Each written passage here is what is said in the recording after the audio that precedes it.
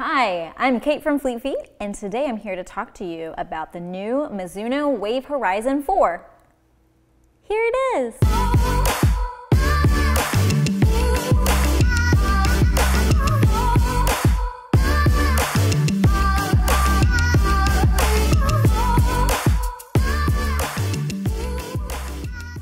If you're new here, be sure to subscribe to our channel.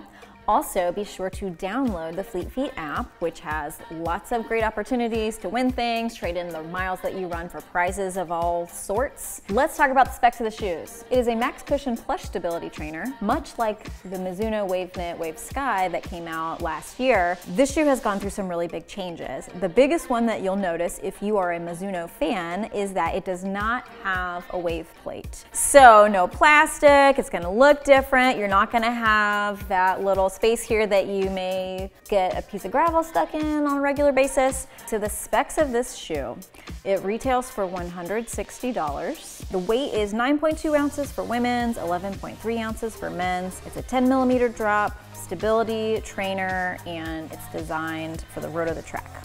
So let's talk about the fit and materials. We've got an engineered upper here. It's one where when you put it on, it may feel a little snug. That was my experience with it. But even though it doesn't feel super stretchy per se, it does have a nice amount of give to it. Some of our other wear testers said that after they ran in it for about a mile, they felt that it really loosened up and became super comfortable. Mizuno has really changed the upper here. It's got a much more sleek design than in the past. Kudos to Mizuno for really cleaning this up, giving us a nice smooth silhouette. We've got fewer overlays than in the past, just really nice and smooth with this engineered mesh. We've got a smaller logo here. The laces, unfortunately, I found a little bit short. So they do have this extra eyelet here, which a lot of folks like to use to really snug it up, make sure the heel fits well, maybe do that marathon loop lacing system.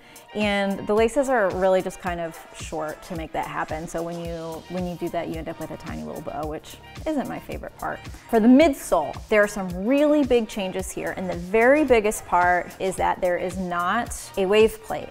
So the way that Mizuno achieves the stability that the Wave Horizon is known for is by using different densities of foam. Typically, we get different densities of foam where it's just a denser foam only here in the medial side of the shoe. But rather than having different foams on the different side, it's the same foam all around, but the way that it's cut and structured is different.